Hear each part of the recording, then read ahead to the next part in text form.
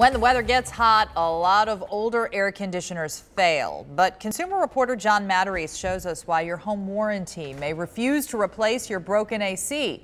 First, though, new problems for Facebook. John. Well, Kristen, many Facebook users share posts only with their friends so that strangers, co-workers, or your boss can't see them.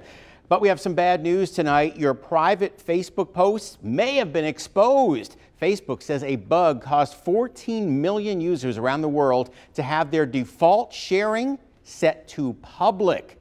This bug made Facebook posts public from May 18th to May 22nd of this year. Now, affected users are being notified through the app or website. But you know what I say here, doesn't that stink?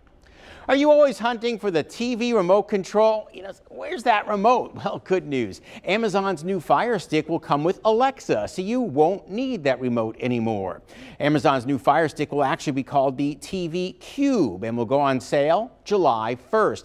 It can handle 4K video and comes with Alexa built in, so you can tell her to change channels, launch Netflix, and other things such as Alexa, please put on None on Your Side at 5:30. Thank you.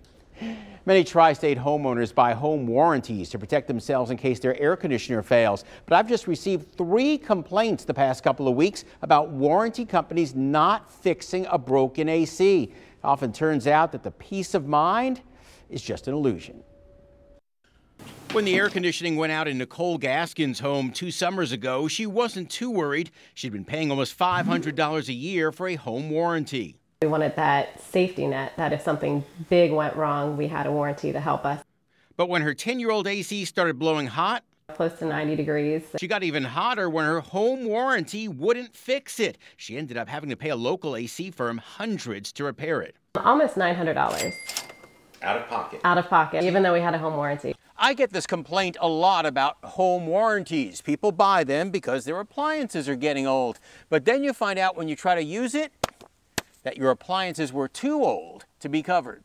Last summer, Corey Kessel showed me his failed central air unit at his Hamilton home. The AC line was hot. There was no condensation or moisture on it.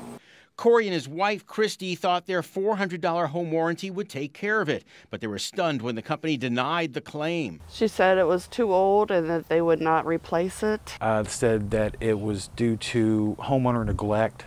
Angie's List gives 3 things to ask before you purchase a home warranty. What is excluded? For instance, pre-existing problems are often not covered. Are older appliances still covered, such as a 20-year-old AC unit? And can you call your own repairman, or do you have to use theirs?